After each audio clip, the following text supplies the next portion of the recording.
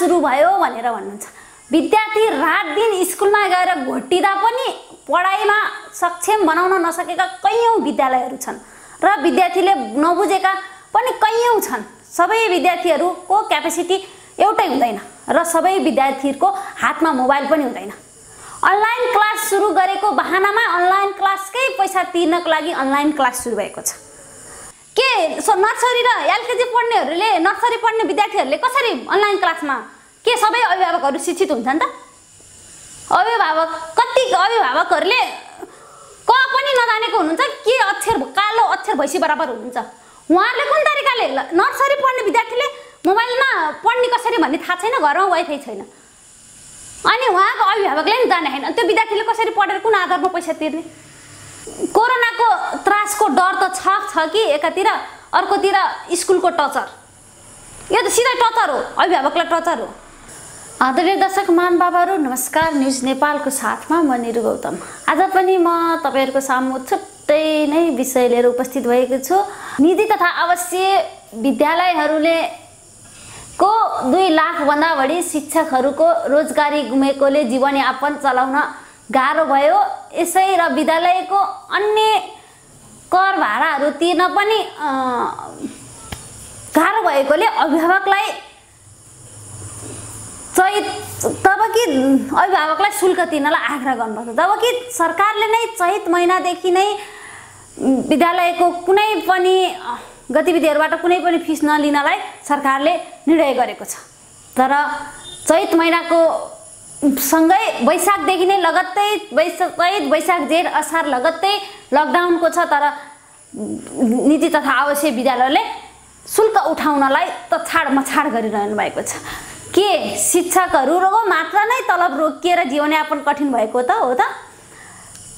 प्याप्सनका अध्यक्ष टिकाराम पुरी र एन प्याप्सनका अध्यक्ष ऋतुराज सापकोटाद्वारा विद्यालयका अभिभावकहरूलाई शुल्क तिर्नलाई आग्रह गर्दै र विद्यार्थीको भर्ना गर्नलाई आग्रह गर्नुभएको छ। अचम्म छ। के 2 लाख मात्रै छन् जनता नेपालमा? 2 लाख जनता मात्रै चपेटामा परेका हुन्, खान नपाएका हुन्। 3 करोड मानिसहरूको जीवनयापन यति गाह्रो भएको छ कि धान्न नै गाह्रो भएको छ। के तिनीहरूले कहाँबाट लिने? शिक्षक अभिभावकको मात्र जीवनयापन गाह्रो भएको कि अन्य जुन व्यवसाय चलाएर बस्नु भएको छ लगत्तै 3-4 महिनादेखि व्यवसाय ठप्प छ, घर भाडा कसरी तिर्ने, ब्याङ्कको किस्ताहरू कसरी तिर्ने चपेटामा पर्नु भएको छ। कतिले कैयौं ठाउँमा कतिले कसरी धान्ने, खाना कसरी खाने भनेर बस्नु भएको छ। अनलाइन क्लास सुरु भयो भनेर भन्नुहुन्छ। विद्यार्थी रात दिन स्कुलमा गएर घोटिँदा पनि पढाइमा सक्षम बनाउन नसकेका कैयौं विद्यालयहरू छन् र विद्यार्थीले नबुझेका पनि कैयौं छन्। सबै विद्यार्थीहरूको क्यापेसिटी एउटै हुँदैन र सबै विद्यार्थीहरूको हातमा मोबाइल पनि हुँदैन। अनलाइन क्लास सुरु गरेको बहानामा अनलाइन क्लासकै पैसा तिर्नको लागि अनलाइन क्लास सुरु भएको छ। तर अनलाइन क्लास सबैको घरमा वाइफाई पक्कै पनि छैन। कति दुःखका साथ पढाएका छन् होला। हाम्रो जिन्दगी त दुःखमै गयो, तर मेरो छोराछोरीको जिन्दगी म दुःख गरेर भए पनि, पसिना बगाएर भए पनि म छोराछोरीलाई पढाउँछु, सक्षम बनाउँछु र आफ्नो खुट्टामा उभिने बनाएर भोलि मेरो जस्तो जिन्दगी जुन मैले आजको जिन्दगी जिउनु परेको छ यो जिन्दगी मेरो छोराछोरीले चलाउन नपरोस् भनेर कति दुःखले पढाउनु भएको छ। के उहाँहरूले वाइफाई जोड्न सक्नु भएको छ?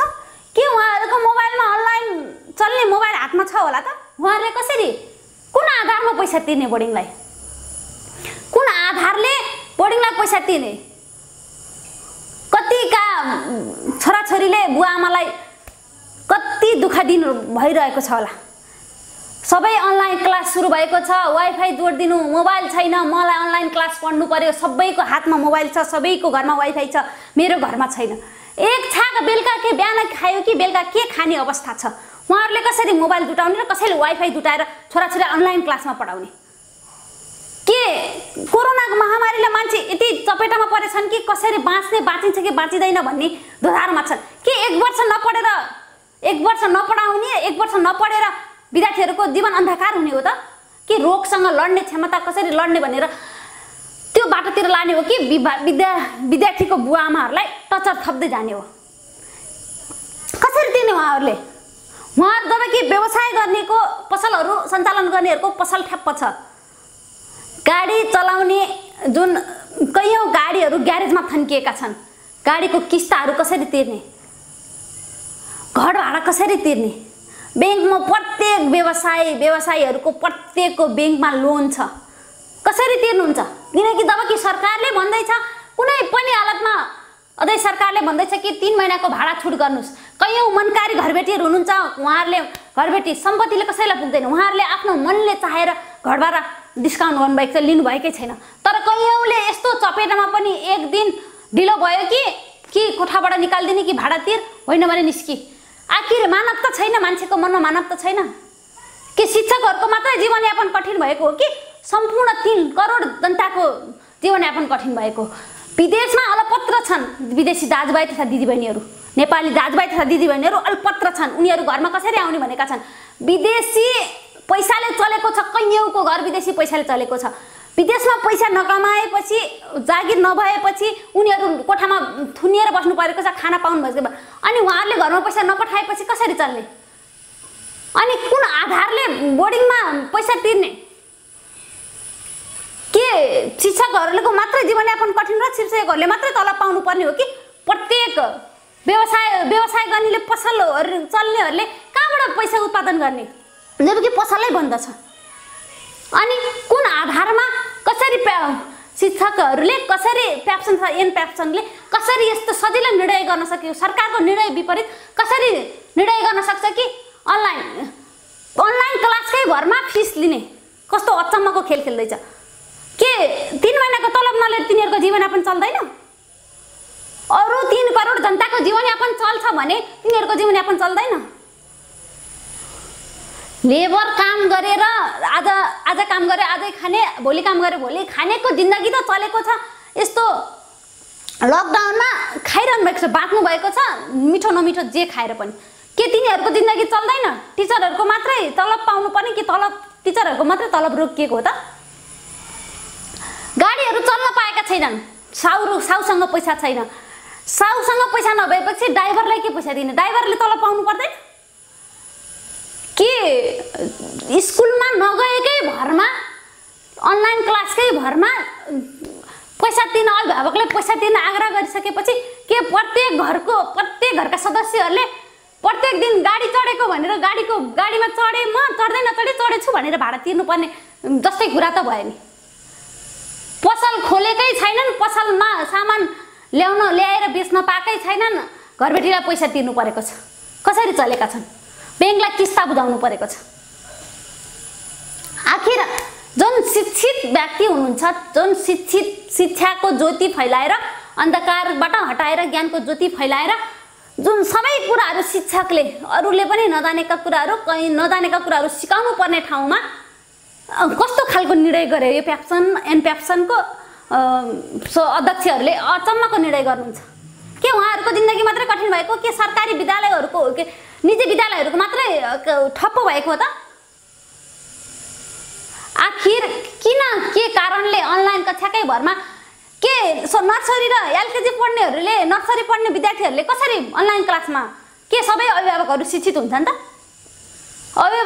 कति अभिभावकहरुले क पनि नजानेको हुनुहुन्छ के अक्षर कालो अक्षर भैसी बराबर हुनुहुन्छ उहाँहरुले कुन तरिकाले नर्सरी पढ्ने विद्यार्थीले मोबाइलमा पढ्ने कसरी भन्ने थाहा छैन घरमा वाइफाई छैन अनि उहाँको अभिभावकले नि जाने हैन त्यो विद्यार्थीले कसरी पढेर कुन आधारमा पैसा तिर्ने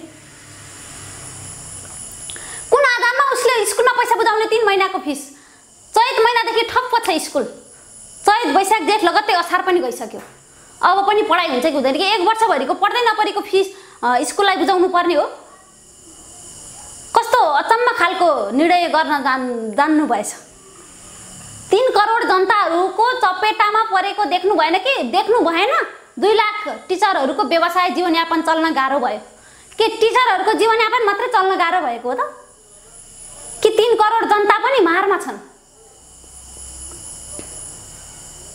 अचम्मको कुराहरु सुन्न पाइन्छ सरकारको निर्णय विपरीत यसरी निर्णय गर्नु भएको छ कि कोरोनाको त्रासको डर त छ कि एकातिर अर्कोतिर स्कुलको टर्चर यो त सिधै टर्चर हो अभिभावकलाई टर्चर हो महामारीमा कसरी जुझ्ने, बाँचिन्छ कि मरिन्छ भन्ने अर्को त्रास र डर छ मनमा। उता निजी प्याप्सन विद्यालयहरूले भन्छन् कि विद्यालयको फिस तिर्नुपर्छ। अनलाइन क्लास चलाएकै पैसा असुल गर्नलाई हो। यो अचम्मको एउटा खेल खेल्नु भएको छ।